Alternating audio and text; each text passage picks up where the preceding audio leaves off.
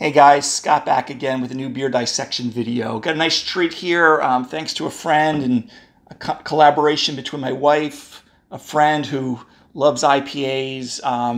What I have today is from Equilibrium Brewing Company, okay, in Middletown, New York. They're very famous for their IPAs. They brew a lot of other beers too, I think some porters and stouts and stuff like that. I've had beers from them before. I've never had this one. This is called the Ghost in the Laboratory.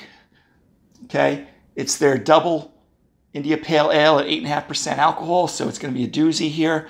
Actually, it's Parish Brewing Company. I said Equilibrium. That's weird. I didn't realize that. I'm looking at it. It says Parish Brewing Company and also has Equilibrium Brewing Company. So maybe if you're watching this, you can clarify it. Great. If not, it's not a huge deal.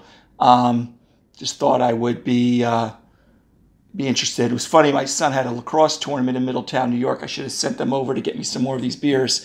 I've had Equilibrium before. Great memories of it. Definitely not have had this one. And that's pretty much it. They are pretty famous for their IPAs, like I said, to lead off, like Treehouse and some of the other famous New England breweries, as well as just the Northeast in general. So I think I gave you all the main specs on this. Again, I'm still got to figure out why it says Parish Brewing Company and also Equilibrium Brewing Company. Maybe there's a sister brewery involved with it. Okay.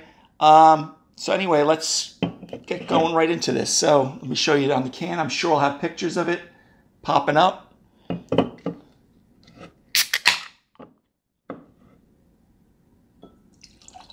Okay, so I'm presuming this is going to drink and look like a hazy, okay, like a hazy New England IPA. It doesn't have to be. It says double IPA, but, West Coast IPA styles can also be brewed that way. This was canned on June 20th of 23, which I definitely do. If you haven't watched all my videos, recommend you checking for, especially with these IPAs, for oxidation and things like that, to prevent purchasing beers that are not, in line with that. So anyway, guys, let's take a look at this one. Okay, definitely a classic looking hazy. We got a 1/4 inch of white, pretty dense head, pretty well supportive. I'm not going to tip the glass completely. You do have that classic opaque. It's kind of like a darker straw to light gold color. A lot of these, remember, a lot of times we'll use oats for the mouthfeel, as well as unmalted wheat, which has more proteins in it. It contributes to the haziness and the cloudiness, just like the polyphenols from the hops and the hop matter and things like that. So it creates that. So this murky looking opaqueness, cloudiness is normal. Okay, but it looks very good for a New England IPA, hazy IPA. It's not a complaint, it's just kind of an observation, but it is aligned with most of them. Now, if you saw this looking brown or turning kind of like a grayish brown, then probably you're getting some oxidation. Okay, but let's take a sniff of the aroma. Oh, wow, really nice. Like mango, it kind of hits you. I get mango was the first impression I got when I took a sniff. So it's kind of tropical fruit, mango. So you get that mango, tropical fruit, a little pineapple, but I think I get the mango, maybe even some stone fruit like peach, slight orange, apricot. But overall very good. It smells really good. The malt on these New England hazy IPAs are usually pretty neutral. They're going to have like that white bread, doughy type of aroma. Okay, and pretty standard here too. So cheers.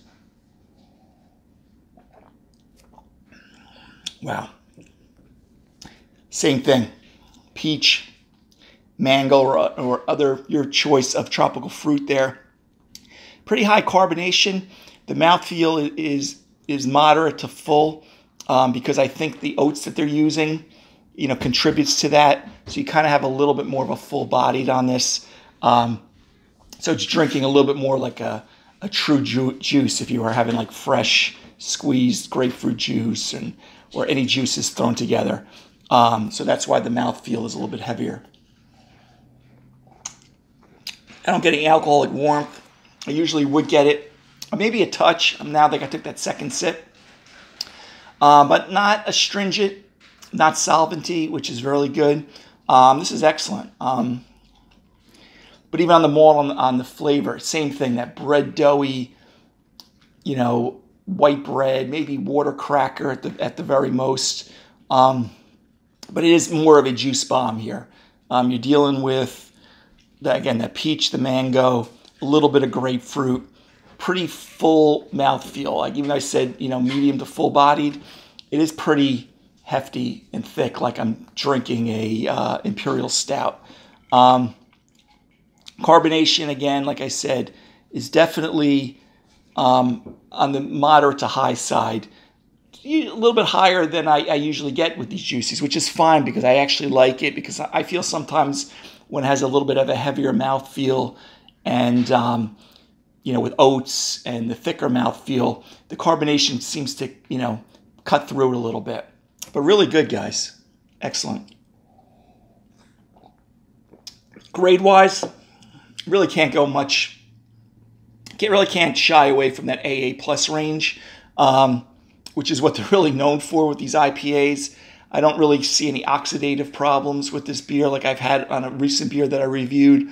If you like that fruit bomb of a little grapefruit, peach, mango, tropical fruit, with a little bit of that mouthfeel, that little heavier body, this beer is right up your alley. It's not as thin as some other commercial varieties that I've had. Pairing with this, like I do with a lot of my IPAs, but especially my New England IPAs and juicy IPAs, I like to always put this with spicy food. Even though IPAs will increase the spicy level, the hotness level, it will contribute, almost like if you were thinking of like a mango salsa, grapefruit, citrus type of thing. Bitterness on this, surprised I didn't comment. Actually kind of moderate, maybe pronounced at the very most, but, New England IPAs, remember, are going to be on the lower on the bitterness side versus, say, your West Coast IPA. Drinking really nice, though. Like I said, I'm just trying to think of any other descriptors for this. On the aftertaste, I do not get that vegetative quality, which I did just a beer the other day that had that. And the hops are usually aging out. This does not do that at all. And it was only canned, I think, in June, I said. I'm filming this in middle of July, so it is very fresh. So anyway, guys, Equilibrium Brewing Company via Parish Brewing Company. I don't know the two differences, but Ghost in the Laboratory, Double India Pale Ale or Double IPA. I'm sure I'm going to have pictures of this popping over my shoulder. Highly recommend it. One of the best I've had over the last couple of months. The last few days, I've had other beers from that buddy I told you about, as well as my wife picked up that were really exceptional IPAs. And they're going to be under the not the what is style, the beer dissection style. So anyway, guys, today's beer dissection was from Equilibrium Ghost in the Laboratory IPA, Double IPA. Highly recommended. And that's it. Until the next beer video, guys, have a great day. Take care. Bye-bye.